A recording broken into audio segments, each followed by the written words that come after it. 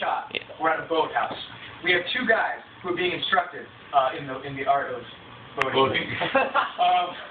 Okay, so the guy says, "All right, guys, let's make this lesson quick. My boss is coming soon." So they're like, "Okay, cool."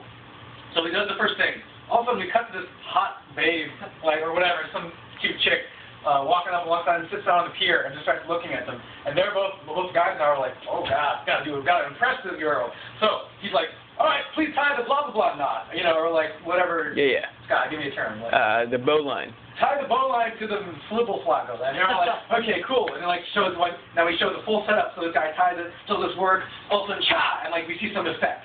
And he's like, "Yeah." And then the girl's like, "Oh, cool." He's like, "Yeah, nice. Oh, you like Mike and Mike?"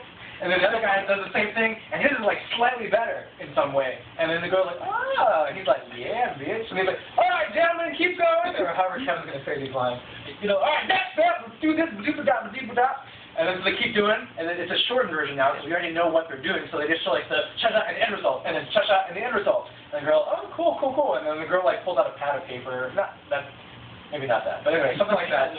She pulled out something for her to be doing, for her to look preoccupied, to give them incentive to keep trying harder, to win her attention.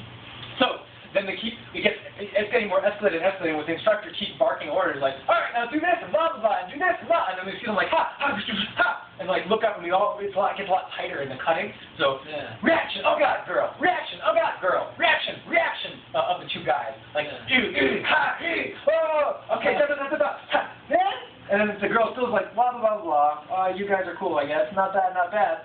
And then they're like, "Oh, God." So he cuts back, and they tie it, and he's like, "Okay, final thing. Please do that, blah, blah, blah, and blah, blah, and please pull your sails in and pull the anchors out so we can get you back home." So da-da-da, and then da-da-da, and quick cut. Okay, got it. And then sweat on the brow. And then like, da-da-da-da-da, and then ching, we look in each other's eyes, and oh, my God, ah. And then between the two boats sails the woman and the guy, and the woman's with, tying the boat up there.